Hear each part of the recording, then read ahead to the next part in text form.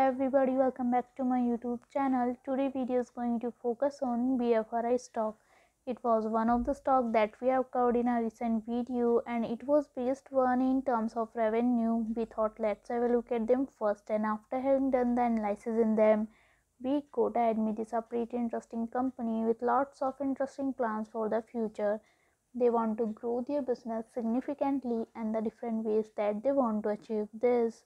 So we can easily see that the stock was trading at 3.98 US dollar, at 0.32 US dollar losses with 7.44% negative loss. In 5 days time frame, the stock was trading at 0.82 US dollar, growing with 25.95% positive gaining.